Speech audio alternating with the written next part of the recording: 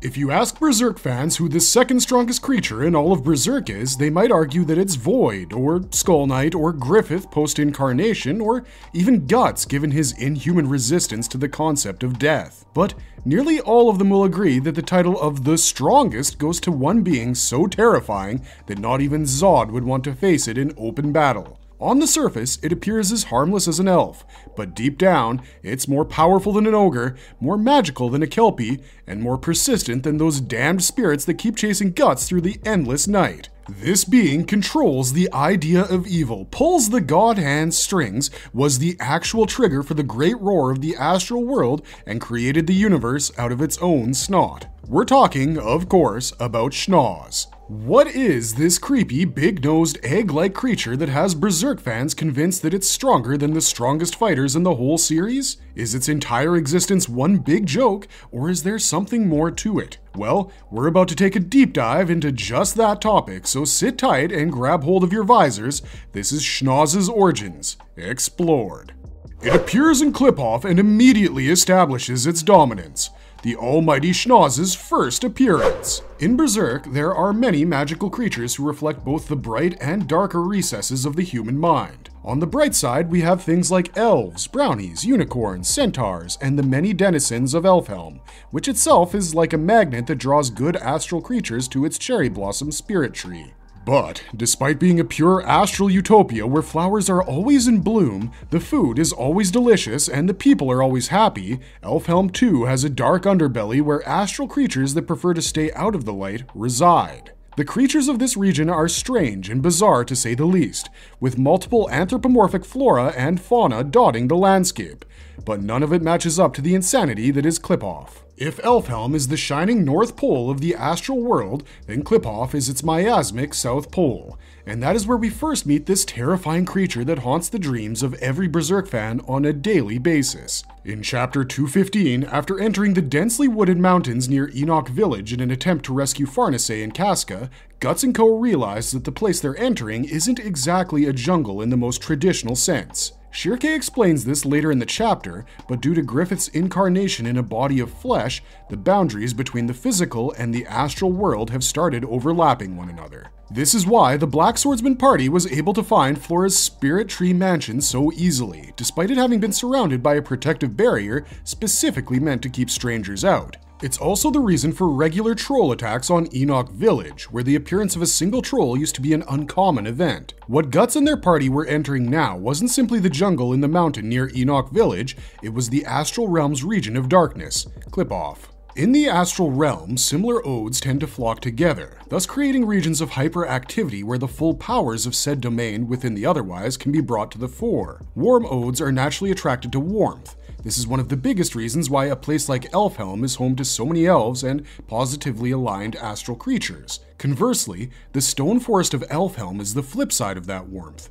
Even though the dwarves of the forest work hard at their blazing forges day in and day out, warm is not the term you'd apply to their personality. They're gruff, to the point, and focused on the more risque aspects of the art of Arcana. Now take that idea and blow it up 1,000 times in proportion, and you get Clip-Off. This region of the astral world is a place that attracts the cold-hearted and more malign entities of the world. The landscape of Clip-Off is dotted with flora that have tortured faces and haunting eyes. The air is filled with nightmare-inducing incubi, and the creatures of this domain would put your childhood nightmares about Sid's mutilated toy collection from Toy Story to shame. But the one that Miura chooses to focus on while introducing us to this miasmic corner of the astral world was an entity that is unfamiliar to us, yet looks all too familiar at the same time. Standing at the base of a tree, as if guarding it, was an egg-like creature with 2 eyes, 2 legs, 2 pointed ears, and a massive, well, schnoz. If this reminds you of something else from Berserk that is also egg-shaped, keep watching this video, your patience will be rewarded. But in the instance of Chapter 215, the moment the group catches sight of Schnoz, they're stunned into silence. Isidro makes a face that is half confused and half terrified, whilst expressing his personal horror by exclaiming, "Face!" Guts stands there looking stoic, but we're pretty sure he's getting flashbacks to the eclipse having seen this beast show up. That's the real reason why he doesn't take a move to slice it in half. Shirke takes charge of the situation and uses her thought transference to communicate with the great Schnoz, and it allows them to pass through and even appears surprised at its own rudeness. To make up for it, Schnoz plays Avoid the Burdock with Puck and Ivalira as Isidro looks on scared beyond death for their lives. He soon realizes how powerful an ally this Schnoz could be, given that it was no diffing every attack from Puck, who had established himself as being stronger than Guts by this point. He suggests they should train Schnoz and take him along, but alas, his words fall on deaf ears. The Black Swordsman group doesn't realize just how lucky it was to have been allowed to enter Klipoff by its guardian and gatekeeper Schnoz, because if this were real life, they'd have likely been remnants of chewed up limbs by this point. Evil spirits of the mountains and rivers, what Schnoz is supposed to be. You'll pardon us for forgetting this detail in amongst our customary ritual to sing Schnoz's praises daily, but there is one thing in the Berserk manga that certainly lets us know what it is supposed to be. While the English translation simply calls Schnoz a spirit creature, the original manuscript lists it as being a Chimimoryo, which is actually a rather dreadful type of evil spirit from ancient Chinese mythology. Given that references to a Chimimoryo were first made in the ancient Chinese text Susuan, which was published at least 500 years before the Common Era, every statement we make about it is to be taken with a grain of salt. After all, our Mandarin translation isn't perfect, but the general idea is that after Japanese explorers went to ancient China and documented their culture, history, and mythology, they brought back certain aspects of it and introduced them to Japanese culture, often unintentionally. The Chimimoryo appears to be one such thing. Etymologically, it's a combination of two types of nature spirits, neither of which appear to be friendly. Chimis are a kind of mountain spirit, said to be more of the strange miasmic atmosphere of the mountains. They often took bestial forms with human faces, and were believed to be a kind of malevolent yokai, or evil spirit, during the Heian era of Japan. Moryos were said to be a similar kind of spirit, but they would usually be found near rivers, rocks, and trees that surrounded the riverbed. The description of a Moryo is rather chilling, as they are said to appear childlike with 2 feet, dark red skin, red eyes, beautiful hair, and a voice that resembles that of a human.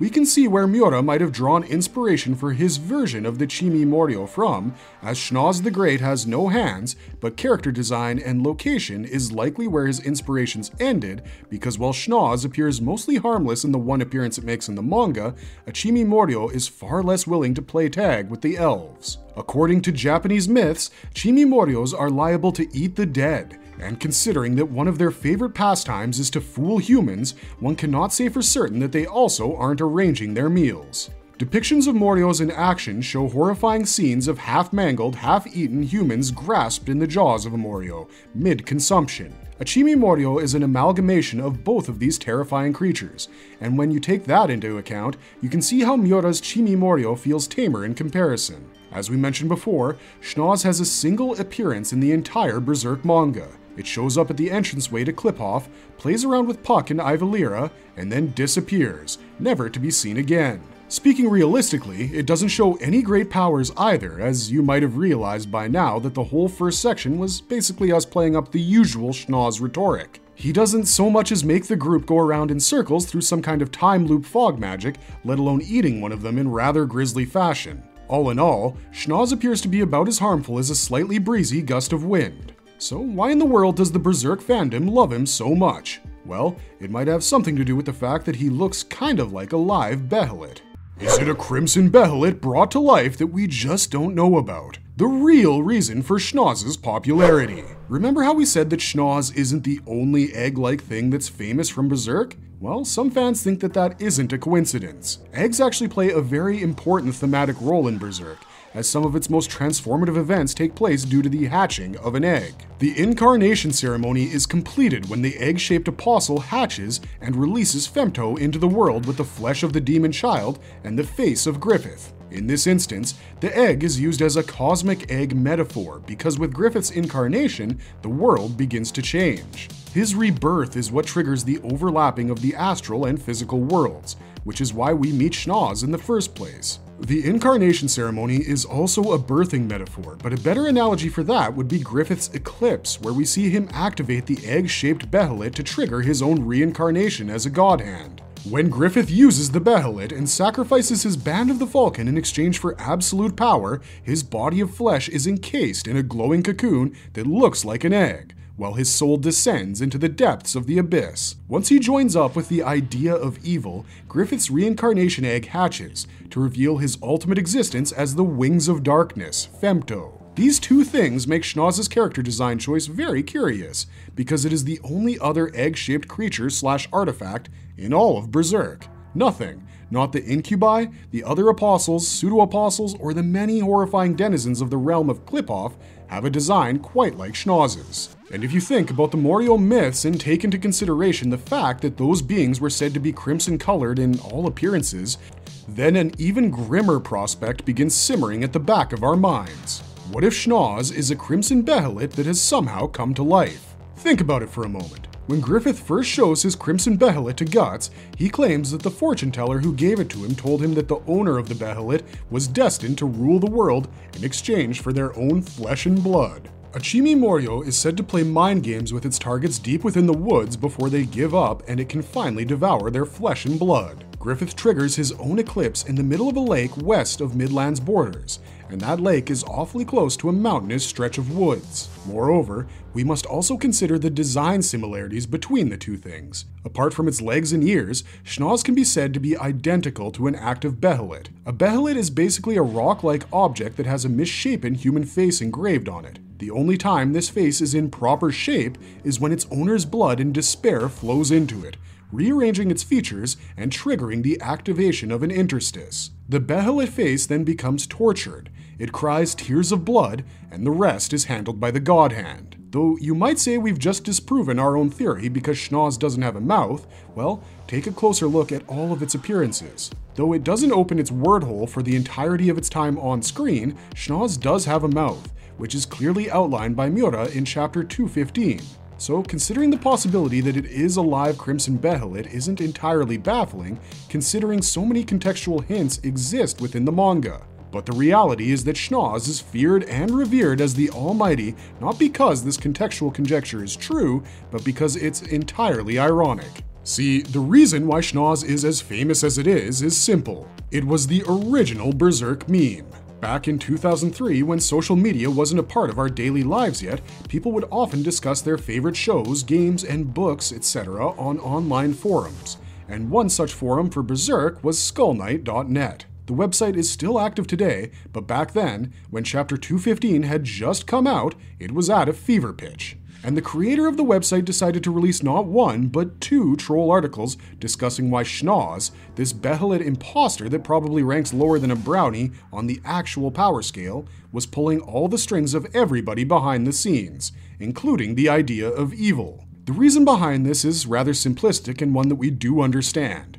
To introduce a place he went on to call the Womb of Darkness and Slan's Playpit, okay, maybe not that second one, Miura chose this unassuming little softie as his vessel. Schnoz was probably the most out-of-place creature in the entire Kliphoff section of the manga, despite its real-world inspiration earning it a more deserved place than the trolls, in our opinion. But such is meme currency, dear viewers, and as a wise man once said, they'll forget the scene, but they'll never forget the meme. It's been 2 decades since the Chimi Morio was officially christened as Schnoz. Berserk has moved far away narratively from what it was in chapter 215, and to be honest, better meme moments have occurred in the series since then.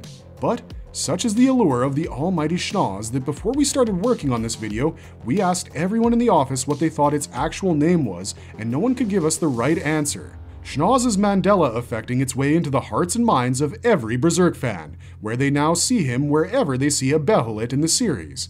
And, to be completely honest with you, we're right there with them. Though we don't expect Schnoz to play any sort of role in the climactic arc of Berserk, people will still claim Guts finally getting to rest from his struggle was also because of Schnoz. And that will be the day the world will truly end. Marvelous verdict. But until that day comes, we're afraid that you're going to have to do all your apocalypse planning using this video as a reference point. Schnoz is the perfect example of how things can take on a life of their own these days, because we are 100% sure Kentaro Miura did not intend for it to become as massive as it has. And yet, an outline of Schnoz was front and center of the memorial mural drawn in honor of the artist at Napoli Comic-Con a few months back. Schnoz is the straw that stirs the drink for the cultured Berserk consumer. But what do you guys think about the little monster? Let us know your thoughts in the comments section down below. Don't forget to like, share, and subscribe, and we'll see you guys in the next one.